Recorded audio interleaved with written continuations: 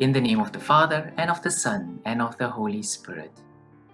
The Lord be with you. Let us pray. O God, protector of those who hope in you, without whom nothing has firm foundation, nothing is holy. Bestow in abundance your mercy upon us, and grant that with you as our ruler and guide, we may use the good things that pass in such a way as to hold fast even now to those that ever endure. Through our Lord Jesus Christ, your Son, who lives and reigns with you in the unity of the Holy Spirit, one God, forever and ever. Amen. A reading from the prophet Jeremiah. The priests and prophets addressed the officials and all the people. This man deserves to die, since he has prophesied against this city, as you have heard with your own ears. Jeremiah, however, replied to the people as follows: The Lord himself sent me to say all the things you have heard against this temple and this city. So now amend your behavior and actions. Listen to the voice of the Lord your God. If you do, he will relent and not bring down on you the disaster he has pronounced against you. For myself, I am, as you see, in your hands. Do whatever you please or think right with me. But be sure of this, that if you put me to death, you will be bringing innocent blood on yourselves, on this city, and on its citizens, since the Lord has truly sent me to you to say all these words in your hearing. The officials and all the people then said to the priests and prophets, This man does not deserve to die. He has spoken to us in the name of the Lord our God. Jeremiah had a protector in Ahikam, son of Shaphan, so he was not handed over to the people to be put to death. The word of the Lord. In your great love, answer me, O God. Rescue me from sinking in the mud. Save me from my foes. Save me from the waters of the deep, lest the waves overwhelm me. Do not let the deep engulf me, nor death close its mouth on me. In your great love, answer me, O God. As for me in my poverty and pain, let your help, O God, lift me up. I will praise God's name with a song. I will glorify him with thanksgiving. In your great love, answer me, O God. The poor, when they see it, will be glad, and God-seeking hearts will revive. For the Lord listens to the needy, and does not spurn his servants in their chains. In your great love, answer me, O God. Alleluia, Alleluia! Blessed are those who, with a noble and generous heart, take the word of God to themselves and yield a harvest through their perseverance. Alleluia! The Lord be with you. A reading from the Holy Gospel according to Saint Matthew. Herod the Tetrarch heard about the reputation of Jesus and said to his court, This is John the Baptist himself. He has risen from the dead, and that is why miraculous powers are at work in him.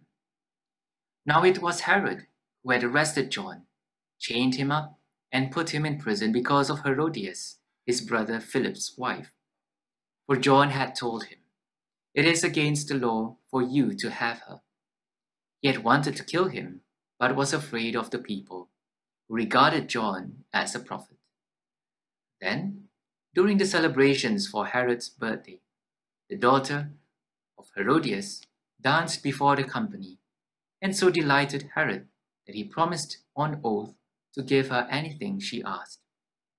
Prompted by her mother, she said, Give me John the Baptist's head here on a dish. The king was distressed, but thinking of the oath he had sworn and of his guests, he ordered it to be given her, and sent and had John beheaded in the prison. The head was brought in on a dish and given to the girl, who took it to her mother. John's disciples came and took the body and buried it.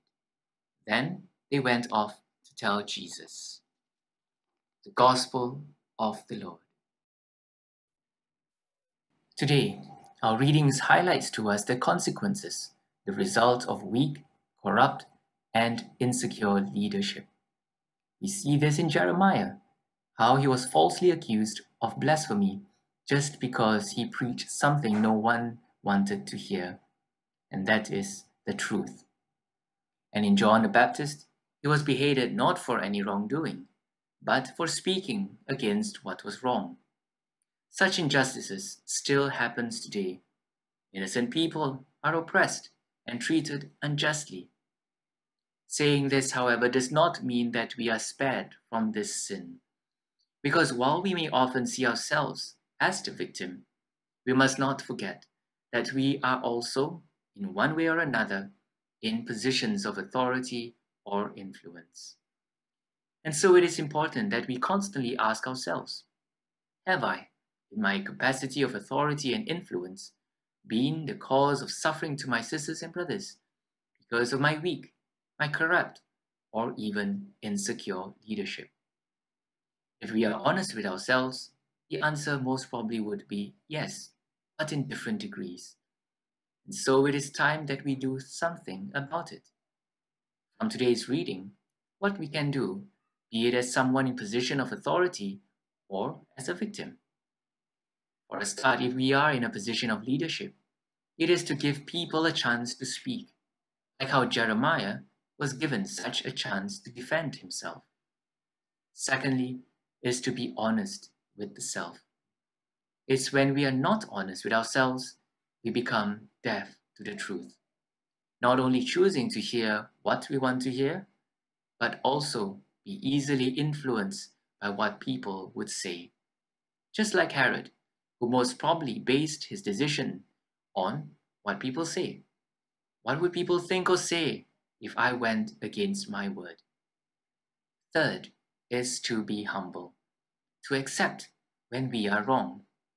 We can imply that the priests and the prophets in the first reading were, when they allowed the people to decide that Jeremiah should be freed.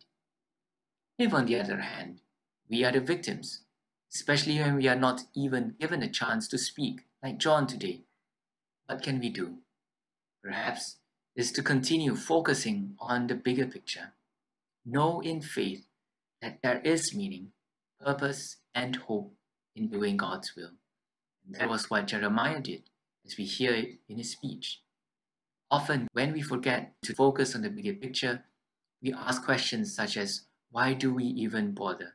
We might as well not do God's will and live a comfortable life. Second is to keep holding on to the truth, so that we do not listen and give in to the false accusations against us. Again, Jeremiah did just that.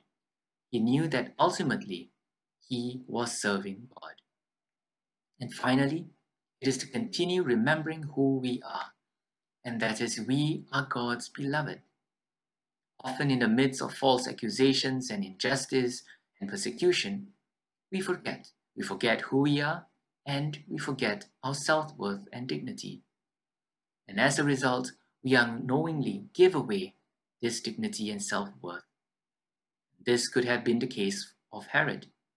In the face of pressure and in his insecurities, he forgot that he was king.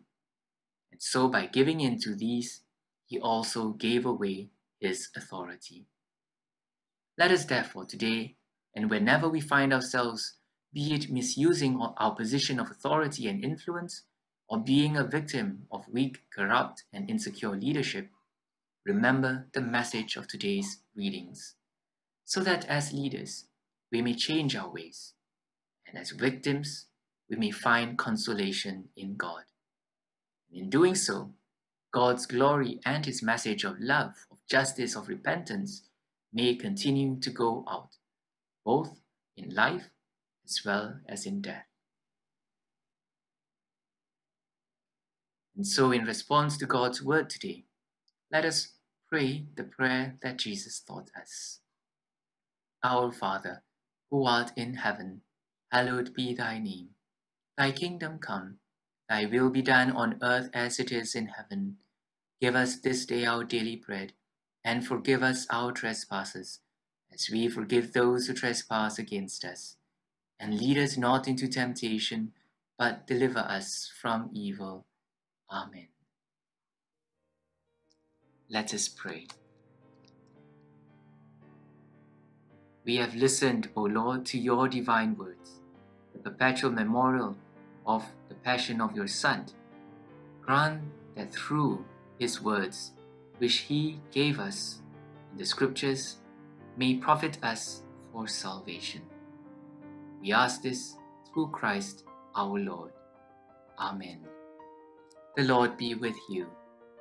May Almighty God bless us all, the Father, and the Son, and the Holy Spirit. Peace be with you.